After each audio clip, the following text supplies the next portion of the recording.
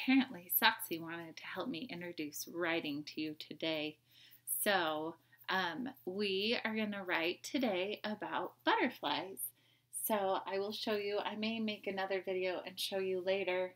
We have, I don't know if I can show you, Soxy, I didn't know how he'd be with the butterflies. So, Soxy, no. So the two that are still in their cocoons are, one is actually working on coming out and the other one looks like it might be coming out soon. And then you can see the one hanging there. And then I'll try to show you. There's two hanging on the bottom. One's on the orange. Can you see the one on the orange? Nope. Let me see if we can tilt. I'm not sure I can. Anyways, one is on the orange and one is just hanging out at the bottom. The one that came out of the bottom, the hanging cocoon, doesn't look like he's doing as well. So we'll see how that butterfly does.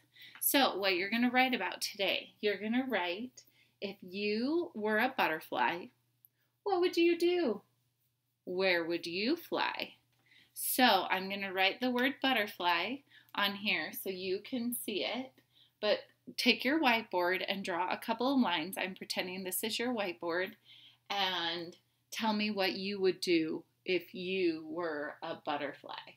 So butterfly is B-U-T-T-E-R-F-L-Y.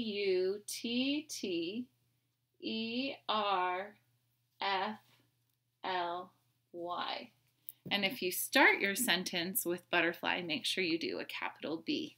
I look forward to seeing pictures of what you would do if you were a butterfly and where would you go.